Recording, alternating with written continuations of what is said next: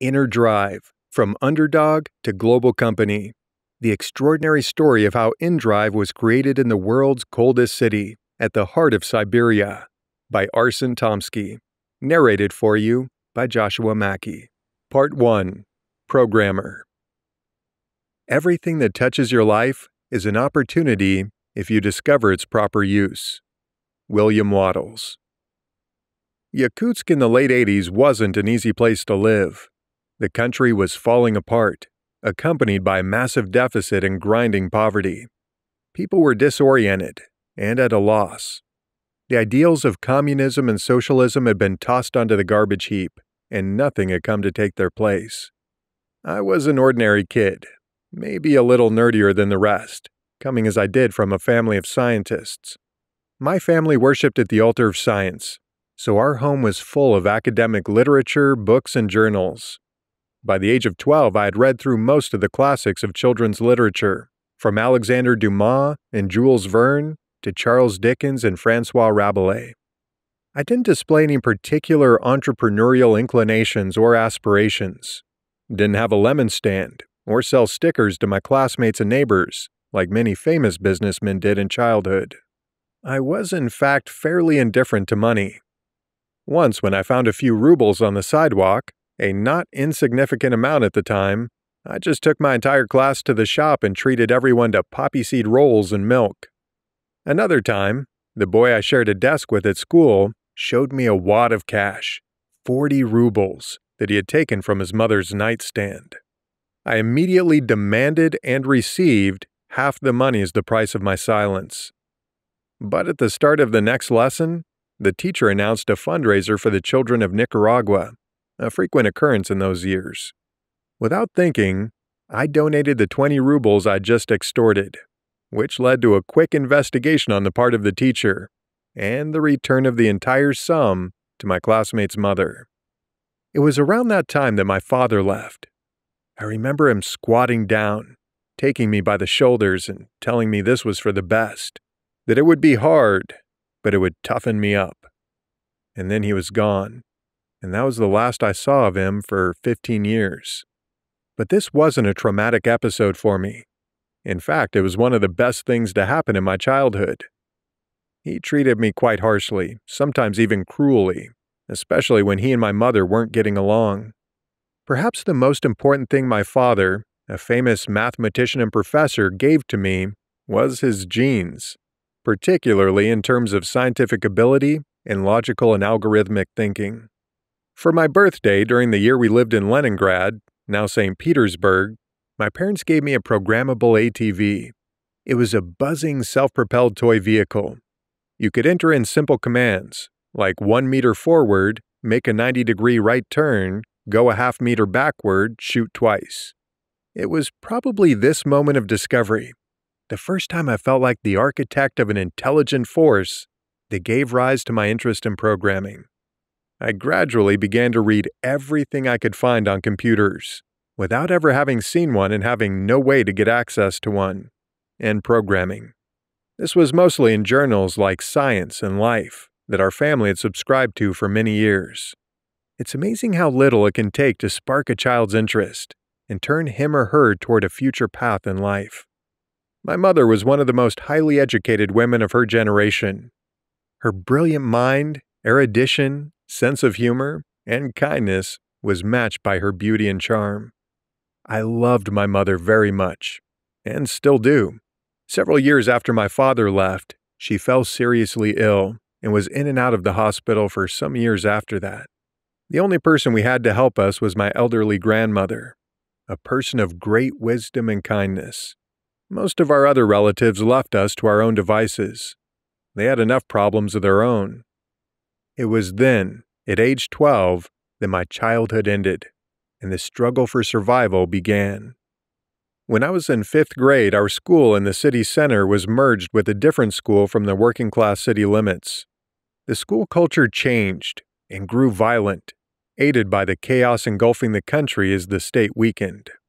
Studying was looked down on, and the delinquents were in charge. Many of them later ended up in prison or dead. The teenagers split off into gangs and feuded with one another. The teachers did little to help, and I had a tougher time at school with each passing year. My speech problems made it worse. I've had a pretty bad stutter since childhood. It was so bad I even had trouble making a simple purchase in a store. But I tried to adapt and fit in. I went around with other guys, ransacking houses when the owners were away, stealing little things, or taking money off strangers who came into our area, sometimes with a beating.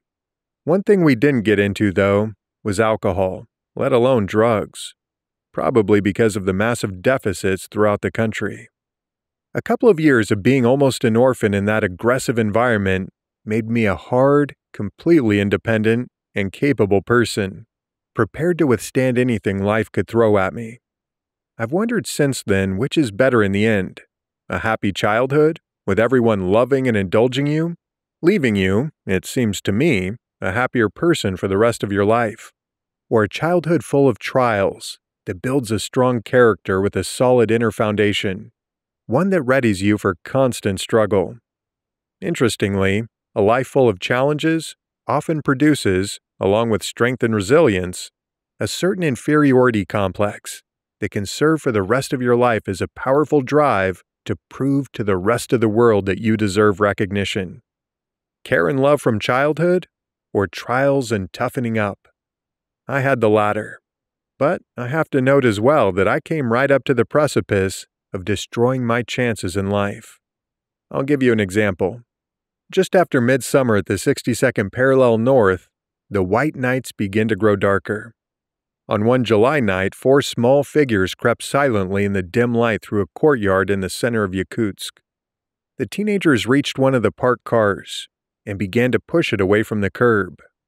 There was no other sound except the wheels rubbing against the pavement, and it felt like the whole world could hear the wild beating of our hearts.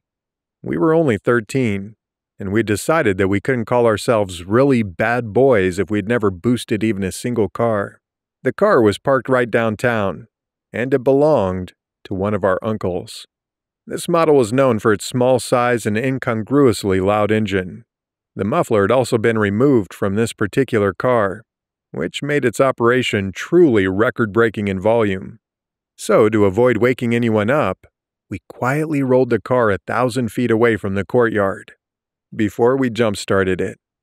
We drove around the sleeping city, victoriously revving the 1-liter engine.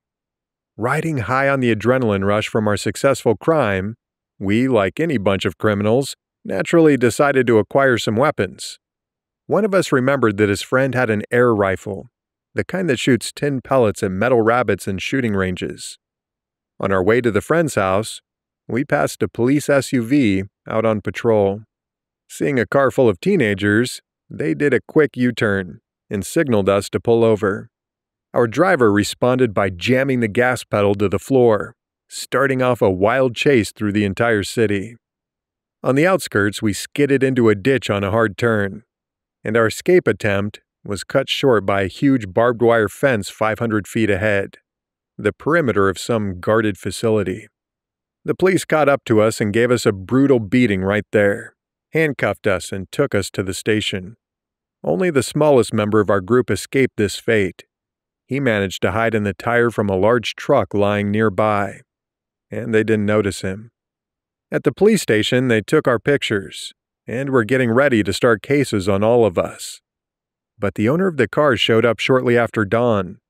Fortunately for us, he said that he wasn't going to file a report, and he talked them into letting us go.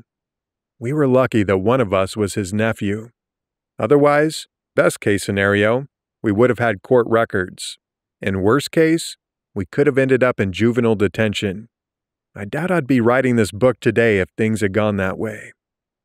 My stutter first appeared when I was about 4. I got it from my father. I'm not sure how that works, but apparently children can start subconsciously imitating the behavior of the strongest personality in their life. They said my speech could also have been affected by the strong fright I got when a sheepdog jumped down on me from the top of our shed and bit me. In any event, I don't have a genetic, physiological, or untreatable defect, but an acquired stutter. It was barely noticeable at times, but sometimes it got so bad that I didn't even want to leave the house. People who can speak without difficulty have trouble understanding just how humiliating and painful it can be for a child or teenager to stand in front of another person, or worse, a group of people, straining and pale, trying to produce a few simple words. The stuttering worsened my social isolation from my peers and damaged my self-esteem. It's a terrible thing for any child, and if you encounter these children or adults, please treat them with tact and kindness. Teach your own children to be kind to anyone dealing with any type of physical disability. It's not anyone's fault. It's just the way things are, the cards dealt by nature, and nothing to be ashamed of. Stuttering is difficult to treat, and I've put a great deal of effort into improving my communication skills over the years. More on that later. I've yet to completely rid myself of it, but I rarely think about it these days, and I consider it just another interesting feature making up my personality. Truly, in life, as in athletics, if you go the distance wearing weights around your ankles and win anyway, your success is that much more significant than if you ran weightless. Stuttering did in fact prevent me from engaging in unnecessary chatter and communication, kept me at a distance from politics, and forced me to focus on work. Also, as I will describe later in the book, stuttering gave me an additional source of motivation and inner strength. Viewed through this lens, it was a defect that turned out to be a valuable gift. Starting from age 12, I spent my summers working in a village. My first summer, they had us weeding cabbages in the fields of the local sovkhoz, the state-run farm, or hunting the gophers eating the crops. But mostly I worked on construction teams of students from the nearby schools and university to build wooden fences along the edge of the forest to keep cows and horses from wandering off into the taiga, where they could die from starvation after getting lost, or from an encounter with a hungry bear. We put up about 10 to 20 miles of fence that summer, and it was difficult work for a city kid. But it was also the first time I experienced what real hard work was like, and what it felt like to earn money doing it. I learned how to use an axe, a saw, and other tools. What a time! The romance of working together with other young guys and girls, the incredible sunsets, the way a simple dish of pasta with meat sauce tastes when you eat it on the stump of a tree you just cut down, in the shade of the northern forest, swimming in volleyball after a day of hard work, or trips to the dance club in the next town over, and all the adventures that went with it. I think that experience of physical work is an important one, but I don't know how kids growing up in the city today can get it. At the start of the school year in 9th grade, I was surprised to find 2 of my friends missing. They always had the top grades in their class, which earned them more humiliations and beatings than the rest of us. I called them and heard the amazing news that they had moved to the physics and mathematics high school run by the local state university. But I was even more stunned to learn that they had actual computers in their school, and students were allowed to work and play on them. It was practically the only place in Yakutsk where people my age had access to computers. After that, with the support of my mother, I did everything I could to transfer to that school, where they had what I'd been dreaming of for so long: computers. The admissions period was already over for the year, and I had ended 8th grade with C's in many of my subjects. But I was accepted into the new school nonetheless. My good grades in math and geometry had something to do with it, as well as the teacher's belief that I must have inherited some of my father's abilities. By that point, he was recognized as the top mathematician in Yakutia, the first Saka to earn an advanced doctorate in the field. I proved them right almost immediately, although perhaps not in the manner they expected. A few weeks after I enrolled there, the school was holding a math Olympiad. I'd never heard of these competitions and thought it was just another boring test. I solved 4 out of the 5 problems, but couldn't figure out the 5th.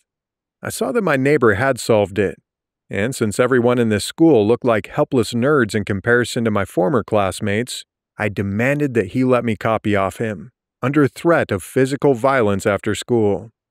I got the best score in the class, and the second best in the entire school.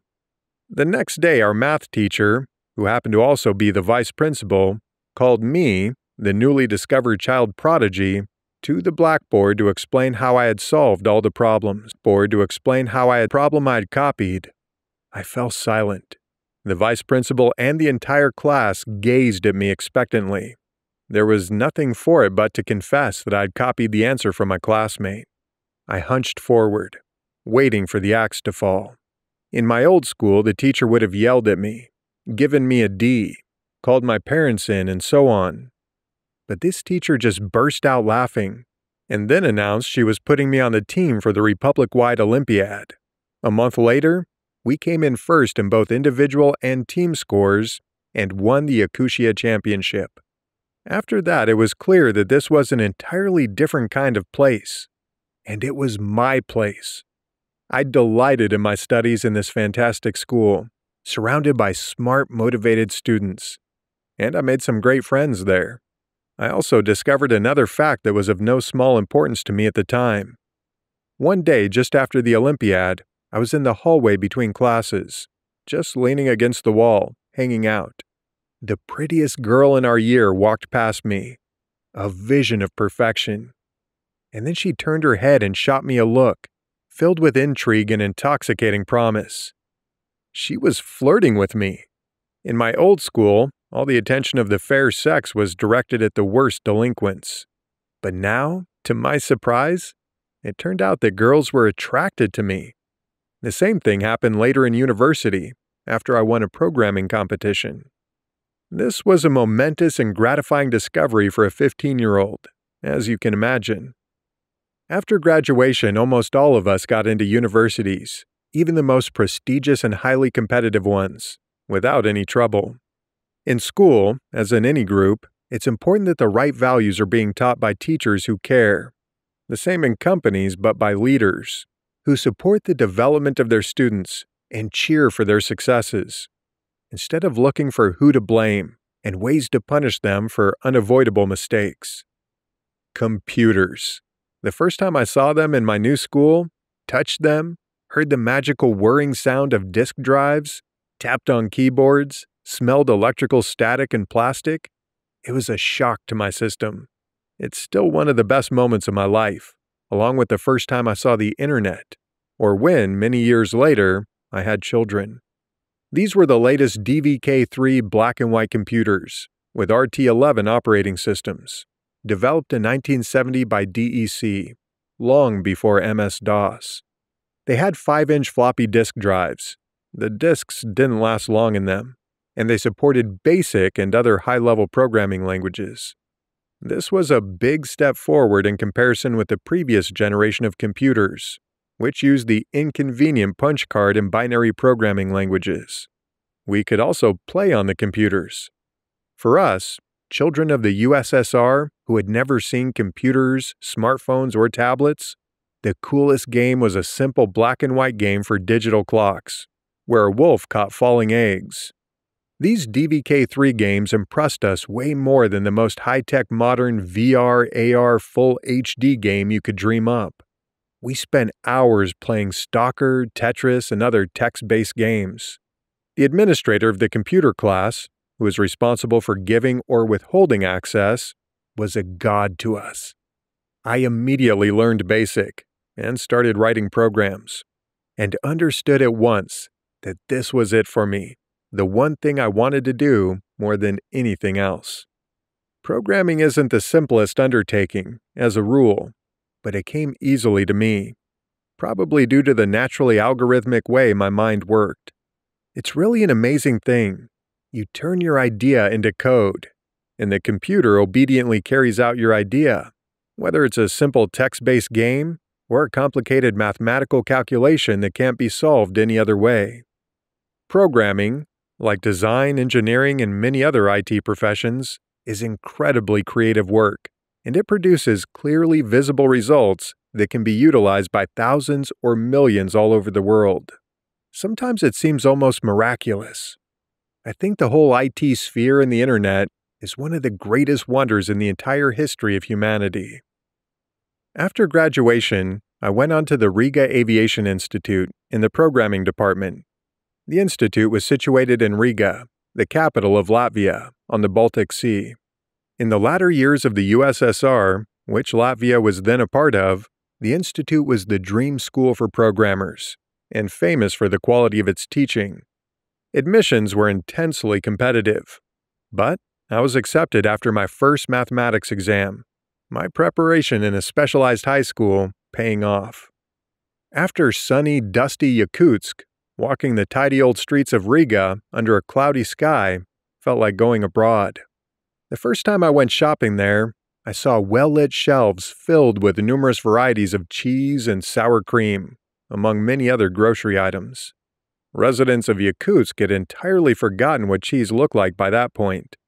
For the first time in my life, at age 17, I saw yogurt. The only thing you could buy without any trouble in Yakutsk then was canned sardines and tomato sauce.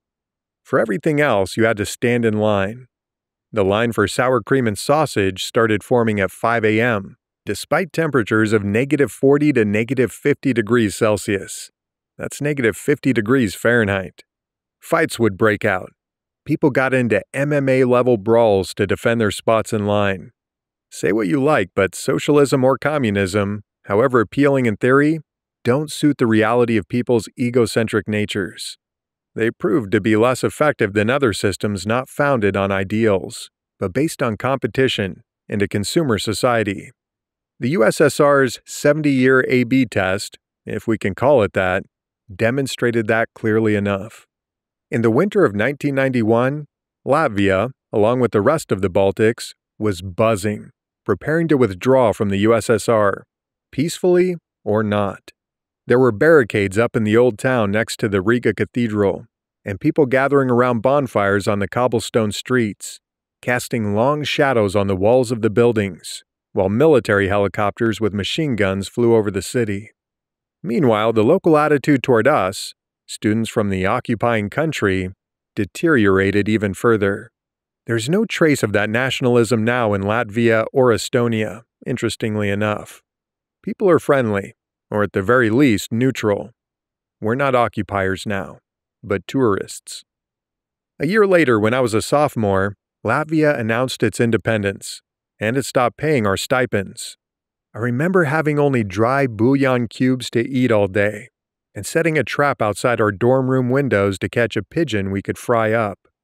Our attempts were unsuccessful. The pigeons in the former USSR in the 90s knew quite well what a tasty morsel they were, and they took the necessary precautions to avoid capture.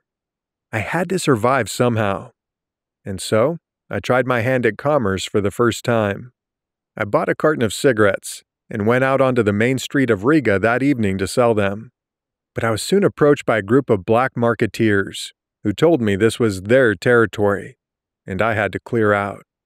When I categorically refused to do so, the police showed up and brought me to the nearest station. They confiscated all my cigarettes and said the next time they'd write to the institute, which would mean my immediate expulsion, and so ended my first entrepreneurial efforts. In Russia, President Yeltsin's team began their policy of price liberalization, and inflation quickly climbed into the triple digits. My family, my sick mother and my elderly grandmother, were left without anything to live on.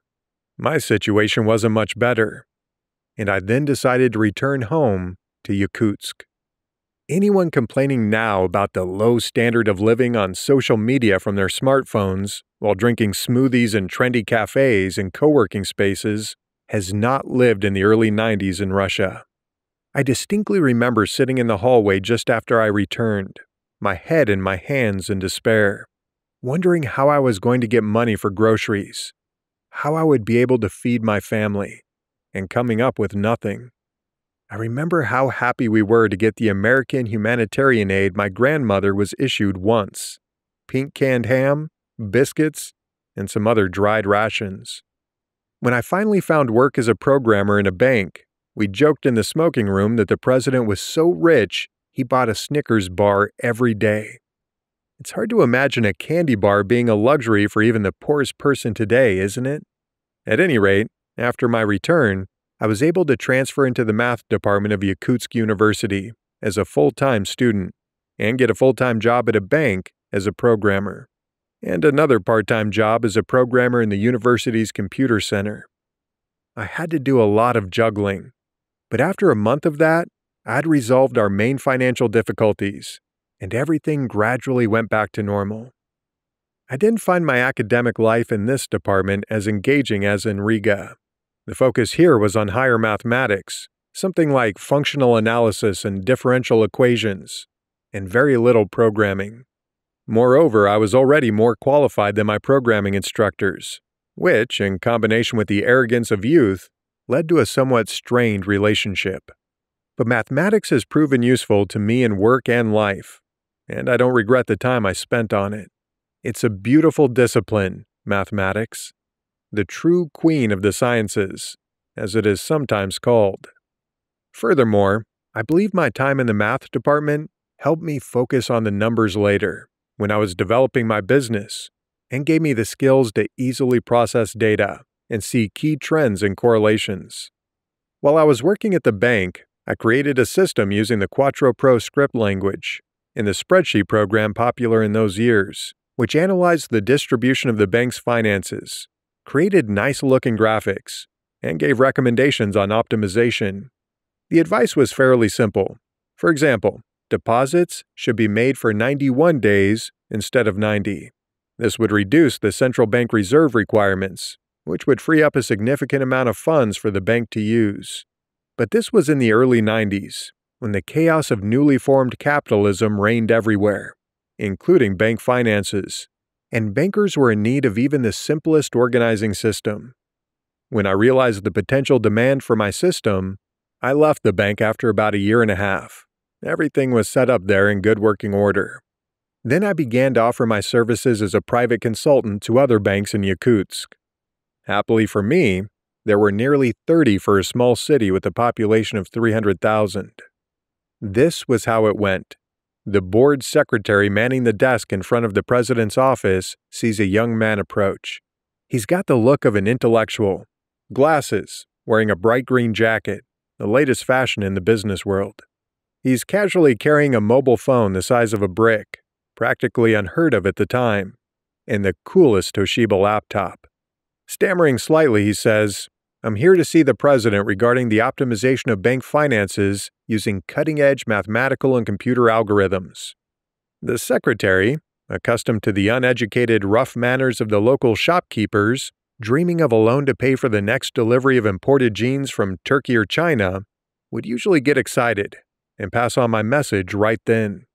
The bank president, intrigued, would let this bold young man in and listen to a stream of words consisting of familiar financial terms and unfamiliar computer ones. I turned my laptop on, which some of them had never seen before, show them a series of figures, multicolored graphics, and reports. The conversation would end with promises of freeing up additional resources for loans to clients, healthier finances on the whole, and payment only after a positive result.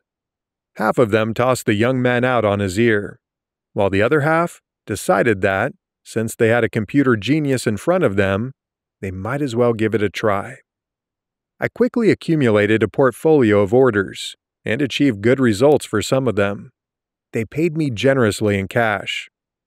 That was the end of my financial difficulties, and I may well have been the wealthiest student in Yakutsk. I graduated from the math department a few years later, the only one in my year to pay for his own education, by the way. The other students presented employment agreements with other institutions, which exempted them from payment. I didn't just program for businesses. I worked on everything that interested me. I could work on code literally around the clock, eating whatever was on hand. Cup ramen, the programmer's ideal meal, had yet to be invented. Programming was something I simply loved to do. Tens or hundreds of thousands of lines of code. It didn't matter.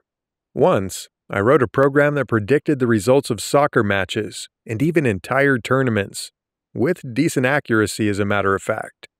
Another program used databases on Yakutsk residents to produce various reports and graphics on topics like most popular last names in the city, which was pointless but entertaining.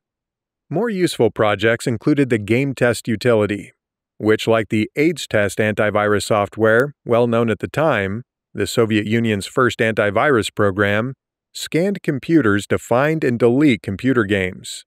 The idea was that educational institutions and commercial organizations would have a natural interest in this program. Alas, my only buyer was a university friend who wanted to show his support. Ironically, many years later, I created and ran the Esports Federation of Yakutia, which popularized computer games. As I neared the end of my university career, I pondered what I wanted to do next. On the one hand, for a skilled programmer like myself, the world was my oyster. My father, now living in France, had cropped back up, and he wanted me to move to Paris. He promised to help me find work as a programmer for a salary that was absolutely astronomical in comparison with my options in Yakutsk. I believe I could have moved to a different country or a bigger city. When you're an IT expert, you have endless opportunities. There's always a shortage of skilled professionals, and many countries compete for them. But on the other hand, I was well aware that there, I would be just another cog in a big machine, an immigrant, an outsider. Not to mention that, with my somewhat impaired communication skills, my stutter, I'd have a difficult time of it, at least initially. I'd also begun seeking to understand myself on a higher level, who I was, and what my purpose and mission in life would be. This helped me to come to a decision. I remember sitting in my dark room as dusk fell, watching the flashing red lights of a plane out my window as it made a slow turn against the twilight sky. And a rush of nervous energy came over me, flooding every cell in my body and quickening my pulse. In the end, this is what I decided. I would be the one to develop my homeland, Yakutia, and I would do it through the development of IT. If all the skilled people moved away, who would be left to make it happen? It was a simple realization. If not us, who? And it was one of the most important decisions of my life. As Saka people, we have our own particular ideas about the mystical. Although the predominant religion in our country is Russian Orthodoxy, we still retain strong pre-Christian beliefs from paganism, shamanism, and Tangrianism. We believe, for example, in Bayane, the spirit of hunting and fishing. You have to feed him, sharing your food and drink, so that he will ensure your success. We believe that every place, be it forest, lake, or river, is inhabited by local spirits, and they also must be fed each time you settle down to rest there, spend the night, or gather berries. We honor fire in the same way. We believe in our psychics, who we sometimes still call shamans, separating them into white ones, who work with heaven, and black ones, who work with the underworld. According to legends, the shamans of Yakutia were very powerful and performed true miracles. As a rational and educated person from a science and technology background, I don't usually put much stock in these kinds of things. But I have also experienced inexplicable phenomena that I'll remember for the rest of my life. Maybe if you're a Saka, metaphysical experiences are unavoidable? I'll tell you about one of them. It was a warm, sunny day, and I was about 6. It was in a place in Yakutsk we called a green meadow, a wide grassy meadow near the Lena River, dotted with low trees and bushes that floods every spring. It's situated directly opposite the center of Yakutsk, where my family lived. I don't remember how I ended up in that deserted place with no one around at that young age, but I do remember what happened next. I was standing under a tree, I think it was a willow, and suddenly I heard a choir of voices, men and women, singing in an unusual way. Many years later, I learned the name for that vocal technique. It's called throat singing, and it is an ancient vocal art found in many cultures around the world. Looking up, I saw something small falling from the tree, down toward me. As soon as it touched my head and shoulders, it burst into fine dust, dispersing into the air around me. The singing intensified at that moment. I was terrified by this strange occurrence and ran home. I don't remember whether I told my parents about it, but even if I had, they likely wouldn't have been able to make sense of my confused tale. I've had a few experiences like this, and after directly encountering these things, I'm convinced that our world is more than just a collection of physical microparticles. I believe there are things science can't explain, and that there are invisible ties connecting us all.